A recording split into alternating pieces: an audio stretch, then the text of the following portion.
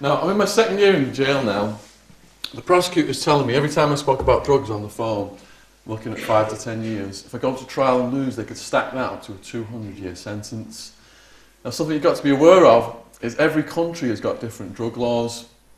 There's another person who talks to schools with me, called Sandra Gregory. She was a school teacher. She tried to smuggle some heroin out of Thailand, and she ended up getting sentenced to death.